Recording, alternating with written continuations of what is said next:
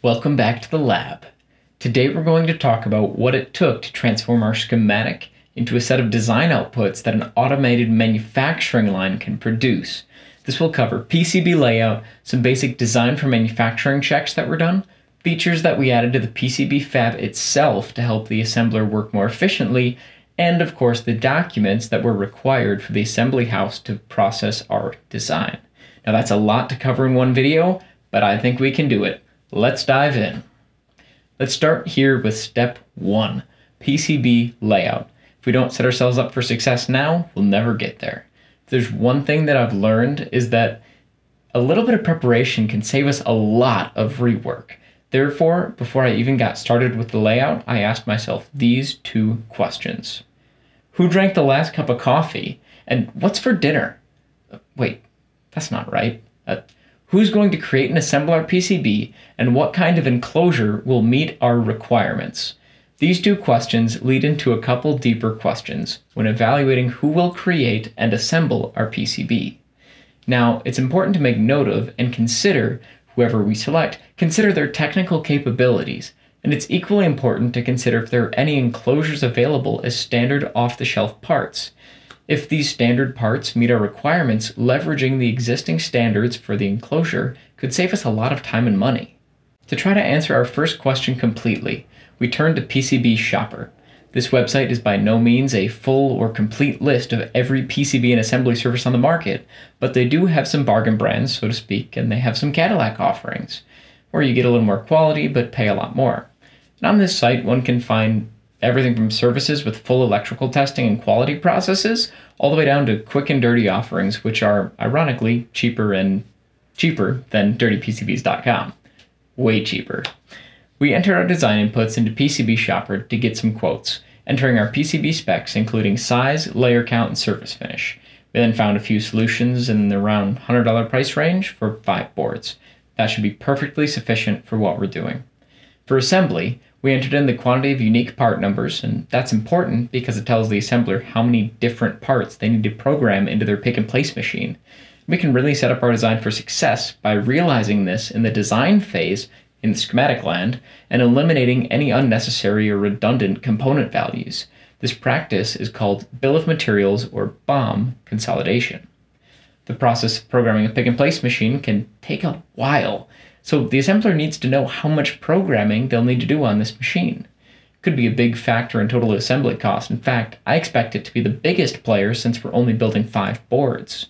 The assembler will also need to know the raw number of components to be placed besides just the unique count, and this gives them a full picture of how long our board will require in the pick-and-place machine.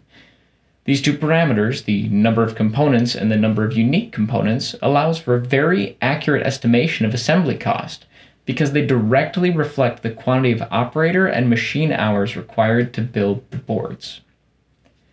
The estimate that we get should be valid unless something unexpected comes up. For example, parts with incorrect data sheets, invalid or out-of-sync pick-and-place files where they don't match our layout, or component to footprint mismatches.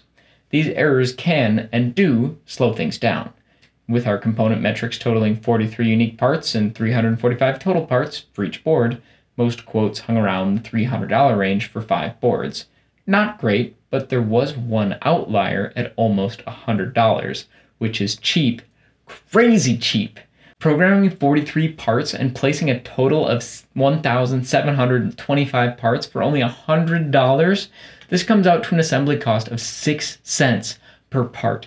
For comparison, Seed Studio quotes between 1 and 30 cents per part for their placement. Some might say that this low of a price seems too good to be true, but is it possible that all PCB could really manufacture a board for $100? Could it be that they've harnessed some form of time travel or dark energy to crank out PCBs 3 times cheaper than their competitors? Will our SMT components get assembled into a routine life of monotony, or continue to live on as free spirits embracing their endless possibilities for their place in life? More on that later.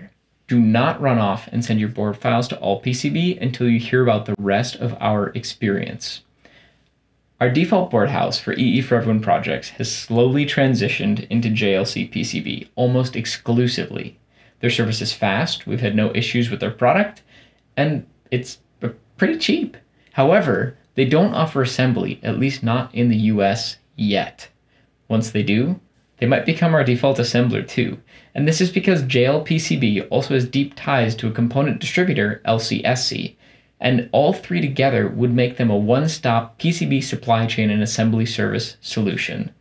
Awesome. That can help to save cost because the distributor would know that the company is able to make profit not only on the components but also on the assembly, and they might cut you a deal. Regardless, that wasn't an option for us today, and since our projects are all about learning and sharing that learning with you, we decided to roll the dice on that outlier, the $100 assembly service quoted by All PCB. After digging in a little further, we found that All PCB also fabs PCBs and sources components from outside distributors, including LCSC. And that's the distributor owned by the same company as JLC PCB, which I found very interesting, even if not terribly relevant.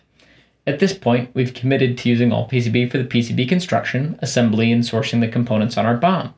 Letting them do all three of these should save us some money on shipping costs, which is awesome, and it should also open up some alternate sourcing options for them in the Chinese market. Now, I'm open to this, since we're capable of replacing parts in our lab if we get a part that seems to misbehave or violate its specs. And this company, All PCB, has the same manufacturing specs as JLC PCB for recommended routing, drilling diameter, edge rail width, etc., everything. So our standard design rules will still apply. Speaking of those edge rails, though, this is a great transition into designing for manufacturability. Edge rails are a mechanical feature that's added to the outside of a PCB so it can be held and travel through an automated assembly line. It serves no electrical function after the boards are assembled, purely mechanical, and typically they have to be removed in order to fit a board in its enclosure. It's possible that these rails may be used to hold a panel of multiple boards together as well, to hold them together through the manufacturing process for later separation. Despite these rails' short lifespan, they are very important. The small strip of PCB on either side of our actual board saves a lot of headaches during the manufacturing process. Without these rails, components would need to be placed between 3 and 5 millimeters away from the board edge, and assembling odd-shaped or round boards would be impossible. The minimum requirement for us is 3 millimeters of board so that they can actually hold on to it, but just to avoid any issues, we gave ourselves a little bit of margin, 5 millimeters. In addition, to make removing these rails more easy, we spec'd routing and V-scoring along where the edge rail meets our design so that we can snap them off more cleanly and with less effort. All PCB didn't even charge us for the V-scoring, which is a sweet deal, assuming they actually do it. Time will tell, I suppose. Again, we aren't done talking about All PCB yet. Don't stop watching. Don't go give them your money without hearing our full and complete experience, including our design for manufacturability checks. Our experience may turn you away or encourage you to use them. It all depends on your risk tolerance and what kind of experiences you're looking for in life. It all depends on how much effort you're willing to put into negotiating with people.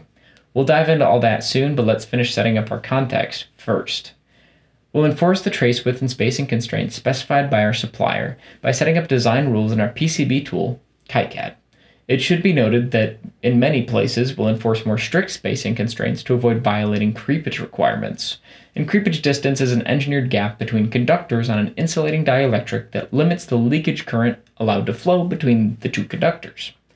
Following the creepage guidelines as a rule of thumb is a great way to ensure that regions of our designs that should be galvanically or electrically isolated truly are. But never mind that for now, we can dive in later, but this could really be a whole discussion on its own, creepage and clearance. If you'd like to learn more about designing high voltage circuits, which requires creepage and clearance distances to be followed, let us know in the comments. For now, let's answer our second question. What kind of enclosure do we need to meet our requirements? And will this need to be custom made? Custom enclosures take a long time to design. We noticed that with our plant light project. We put in the time to model and 3D print a custom enclosure for that project, but let's decide if that will really be necessary again for us today. There are a couple of system level requirements that relate to enclosure selection, and let's highlight these, starting with System Requirement 8. The system shall be designed such that if a fire were to start within the system, the flames will be contained until the melting point of steel is reached. I interpret this to mean that the enclosure should be made out of steel, because I know how to read, and because I read it that way, it's not a great requirement, but I have seen worse. Typically, I'd like this requirement to state something more general like, the enclosure shall contain any fire that may occur within the UPS. That would allow us to choose the best material to contain whatever fire was possible inside the unit, but in this case, let's just stick with steel and move on because it will be fine. System requirement 9 states, the system shall provide adequate cooling for the power circuitry, which in combination with system requirement 3, the primary output of the converter shall have an output power greater than or equal to 120 watts but not exceeding 1200. These two together tell us that the enclosure must be suitable for keeping electronics cool when something on the order of 120 to 240 watts is dissipated in the enclosure. Not a trivial ask by any means, but it is possible. System requirement 10 is the last system level requirement we have defined about enclosures.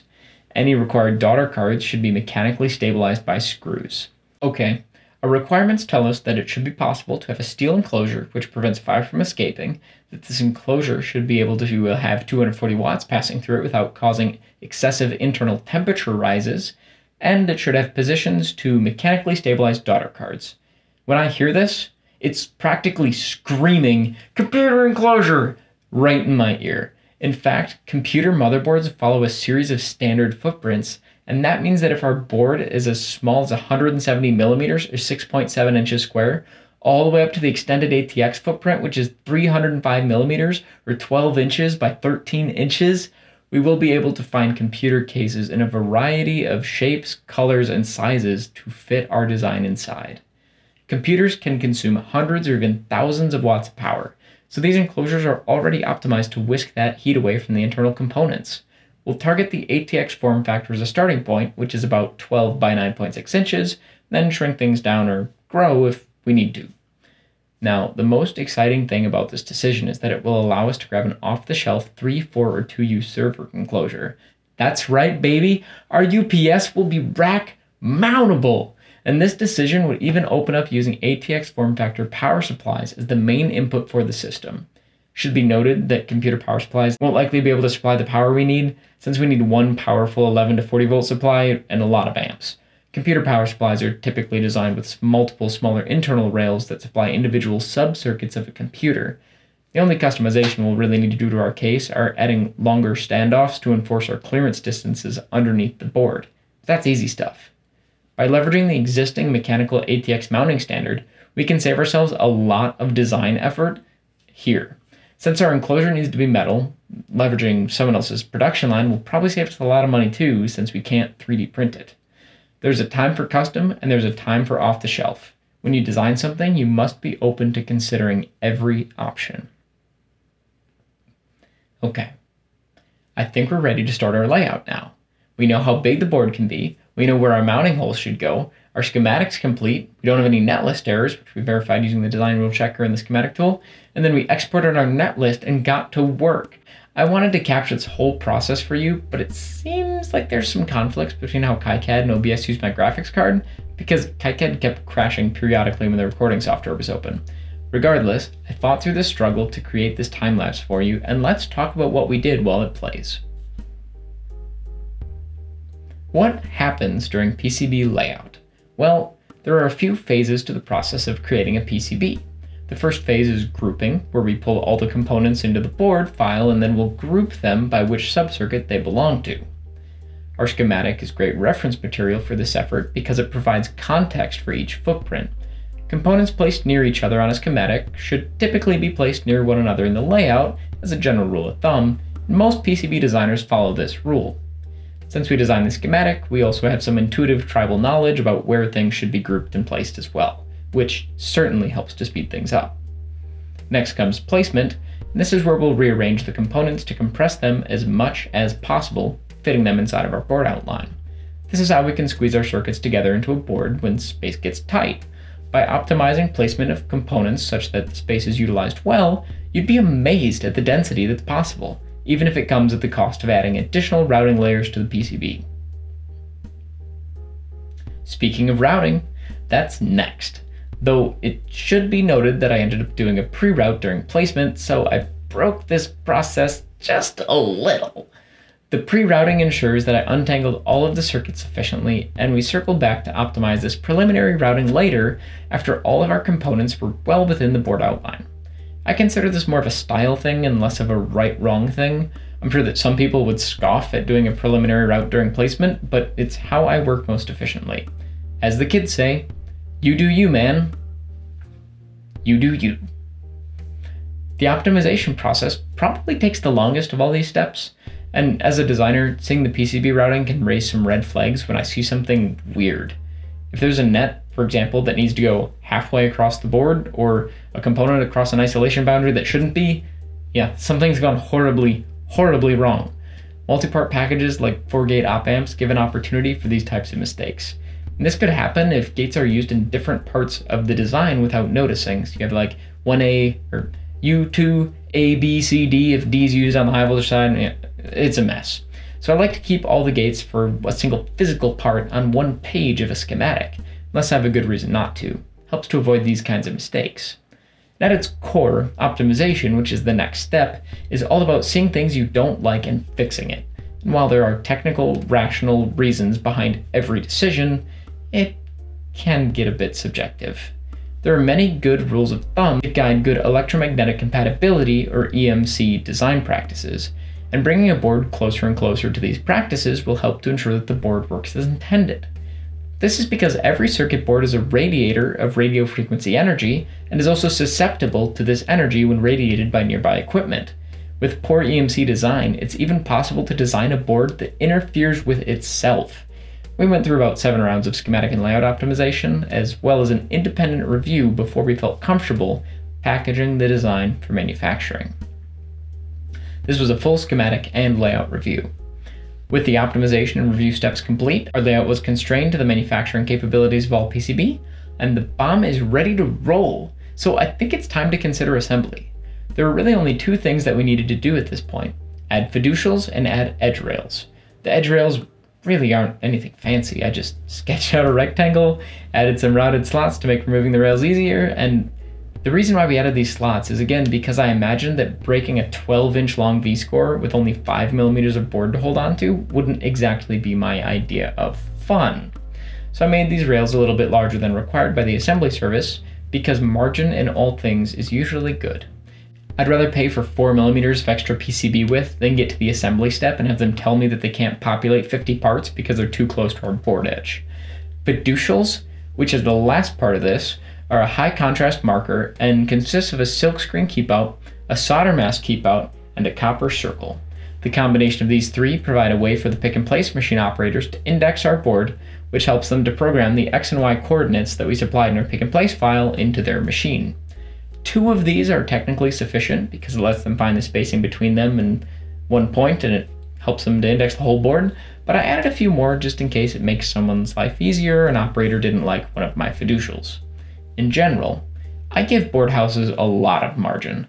For example, JLC PCB quotes a 3.5mm trace in space. But when you look at their layer alignment tolerance, drill position tolerance, and drill size tolerance, they all stack up in such a way that if 3.5mm trace in space were actually followed, some vias might break out or not have a copper pad surrounding them on all sides, which I would consider to be a completely unacceptable manufacturing defect. I've yet to build a board that required the absolute minimum allowable tolerances of a PCB fab manufacturer, and I'll give them 2 to 3 times margin if I can. For this board, we used 10mm trace, 8mm space. When ordering, we claimed 6 and 6, since we don't require better than that, and the 10mm trace width also provides the ability to carry more current than the 6mm trace of the same thickness. This, in turn, makes our life easier because more nets fall under our generic net class, meaning that we don't need to have as many classes of nets. These were considered in a similar way, where we added some margin to the capability of the board house, and then we designed to consider the current carrying capability of the traces and vias and paired an appropriately sized via so that one via can handle the current of one trace. Just makes it easier to think about down the road. Moving on from here, we did a final round of checks in our BOM, verifying that part numbers matched the descriptions, making sure that DMP parts were truly DMP because we don't want our assembler ordering a bunch of extra parts that they don't need to put on a board. Then we struck the DMP parts from the BOM to avoid confusion, telling all PCB to populate only the refdes listed on the BOM we provided. After verifying the part values listed in the schematic match what the BOM shows, We then verified that the correct footprint was mapped to each component, and we did this by checking the datasheet and the orderable part number that was listed across with the footprint that's on the PCB. We actually found a few critical errors here. There are a few instances where the schematic symbol was mapped incorrectly to pins 1, 2, and 3 on a transistor, or a diode, in fact, and some places where we use Y-body packages instead of a standard width package, little things like that. And I say little things, but these little things can obliterate the manufacturability of a board, requiring ugly point-to-point wiring to fix the issue. Despite all of our care and these DFX checks, there's one thing that I know I didn't check and should have because it bit us. We didn't verify the tolerances listed for every component on the schematic. And I realized too late that I accidentally pulled forward some 5% legacy resistors that were from the Plant Life project or proof of concept inverter. Those boards were hand built, and when I ordered parts for those builds, I just substituted a 1% part when ordering on DigiKey, which corrected for my mistake in a terrible, error-prone, and manual way. This type of substitution just isn't possible now that manufacturing is involved. Making a seemingly easy substitution after an assembler already ordered parts and has a manufacturer part number loaded in their system, that just provides the opportunity for more mistakes to be made. Component library management is an important task that would have mitigated this problem, but I don't have a component library management team and we're spread a little thin here, so I tried to save ourselves some time by not building a custom part for every RNC within the manufacturer part number and tolerances baked in, and I should have done that, but I didn't to save some time and the copy-paste game bit me. 5% resistors will probably be fine in all cases, and they'll certainly be fine in most cases. I know that in many cases where it was a critical resistor, I spec'd a tighter tolerance than 1%, so those circuits are unaffected. For general pull-ups and pull-downs where the 5% parts were used primarily, the resistor value has very little effect on performance, so that'll be fine too. I can always swap out a few critical parts by hand if necessary, and I mean, that's why we used 0603 parts in the first place. I found 0603 to be a good compromise between component size and hand solderability when push comes to shove. Well, at this point, we have our schematic complete, layouts finished, reviewed, optimized, ready for automated assembly. We've verified our component values are captured correctly in the parts listed on our BOM, and the footprints in our layout map correctly to the parts being purchased. This means that we're ready to export our Gerbers, which capture all the detail of the artwork, or the copper solder mask, etc. And the Gerbers contain information about all the geometries, the copper shapes, silk screen, solder mask, edge routing, the whole thing. We also need to provide some drill files, which gives hole diameter and location information. It's helpful to a board house if you align the 00 coordinate or origin of all of your files to the same point. I typically do this in the upper left-hand corner of my boards for no particular reason, that's just always what I've done. As long as the origin of all your files are the same, that should help to prevent misalignment between the drill and the different Gerbers. And if you do have an error here, the result is scrapping a board because all your drills are in the wrong spot. The last output that we need are the pick and place file, which gives X, Y, and rotation information for the pick and place machine operators, and the BOM, which tells all PCB which components to buy, place, and where to place them. We zipped up all this information, sent it over the wall, and all PCB gladly took our money and got to work. Oh. Right. That. Speaking of money, we were originally quoted $129 for the PCB fabs and around $100 for the assembly. Super cheap, super great. However, manufacturing the fabs, after they did that, I received an updated estimate of over $500 for the assembly work. That's a ridiculous 500% increase in price. Now, I was already boiling, but before I got too upset, I reached out to their contact asking if there was a problem with the parts I selected or if some of my design inputs were causing them an issue, just trying to figure out what the problem was. I mean, for a 500% increase in cost from a quote, I'd have to imagine that something, somewhere about one of the files I gave them, the design inputs would have to be causing them an inconvenience. But, nope. Said that wasn't the problem. They said that my parts were fine, that the number of parts were not the issue, and that reducing the number of unique parts they needed to program into their equipment would not reduce the cost. Which is weird because programming a pick-and-place machine takes at least a few hours, and comparing that to the probable 30 to 40 seconds it'll take to place every component on the board doesn't really make sense that reducing the programming time wouldn't reduce the cost, since it's probably the most expensive part of this whole process. Their contact informed me that this was a problem with their quoting tool, but I'm not really buying that, because if they wanted to fix their quoting tool, they would. To be honest, if I had known that all PCB was going to jerk me around this way, I probably would have used someone else. There's a few other Chinese PCB assembly services, and there are a couple options out there with a lot of good reviews. One that stood out to me in this whole mess was Seed Studio. If you design their standard parts into your design, they'll be able to turn your board around faster and cheaper than any other company, because up front they tell you which parts they stock, and they keep a stock on hand. PCB Card, Shenzhen to You, and Canadian company Pitfalls also have 4-star ratings or above on PCB Shopper, compared with all PCB's stunning 0 reviews. But come on, can you blame me? If all PCB could have actually assembled 400 parts onto a almost square foot board for $100, wouldn't that have been incredible? And this was all a learning experience, like I said. If I picked a reasonably priced company that quoted things accurately and delivered on time, what would there be to learn? Unfortunately, this, like most things, turned out to be too good to be true, and I'd personally rather give my money to a company that will honor its original quoted prices and quote things accurately. I was able to talk down all PCB back to a reasonable price point, matching their competition's quoted prices of around $300, but I shouldn't have needed to. Negotiating to pay 300% more than you were quoted instead of 500% is not a negotiation that I think ever needs to happen. And I'd love to tell you more about our experience with all PCB, about the quality of their work, etc. But so far it's about 2 weeks past their estimated shipment date with no end in sight. All I can say is stay tuned for our future videos and follow us on social media. We'll blast out notices on Twitter and MeWe when we can live stream our unboxing and first impressions for the quality of all PCB's work. Follow us at EEforEveryone to stay in touch and be the first to know when our fabs arrive. All this to say, is all PCB the cheapest assembler in China? No. Is their quote tool accurate? No.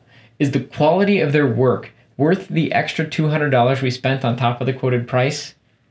Was it worth the negotiating to make this happen? We'll see when the boards arrive. The latest estimate I have is the 2nd week of February, but I'm starting to lose hope.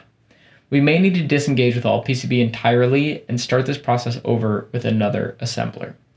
If I wanted to consider using all PCB again, I'd need to multiply their quote by 5 or 6 and make sure that I'm okay with paying that much.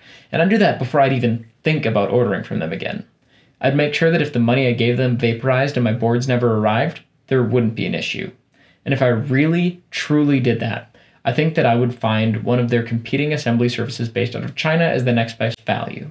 In my mind, as long as the quality of all PCB's work is fantastic when it's delivered, they fix their quoting process to end this stupid negotiation, and they quit jerking us around to delay delivery with different excuses every week, they could eventually earn a recommendation. Of course, that's only if the quality of their delivered product is awesome and they start to deliver on time. For now, I can't even begin to imagine that this hassle will be worth it, so I probably won't use them again unless something substantially improves in their process. They currently have my parts on order and should be delivering the boards in a couple weeks. I cannot wait to do the incoming inspection and final assembly after these boards arrive. Did somebody say live stream? I'm pretty sure that I heard live stream. We might need to start this coffee-fueled adventure at midnight, but I want our UPS. Let's build this board, solder it all together. I want to see our hard work pay off. Do you think that all PCB will pull through and deliver a quality product to us? How do you want to be notified when we're live? Let us know in the comments. Our PCBs have been made, and the parts should be delivered to the manufacturer in China for assembly. We'll have our UPS board soon enough if all PCB ever delivers. Subscribe to be notified of our future videos where we'll walk through the design process for the custom transformer used in our UPS and discuss soft start as it relates to power supplies and power switch circuits. I think that this UPS design is great, and this project is helping me to hone some new skills in negotiation, as well as remembering some old lessons learned. If you think this video was great or you learned something about getting a PCB made today, let me know by hitting the like button on this video or leaving a comment letting us know what you enjoyed. Most of all, I hope that you learned something great today, and I hope to see you again soon.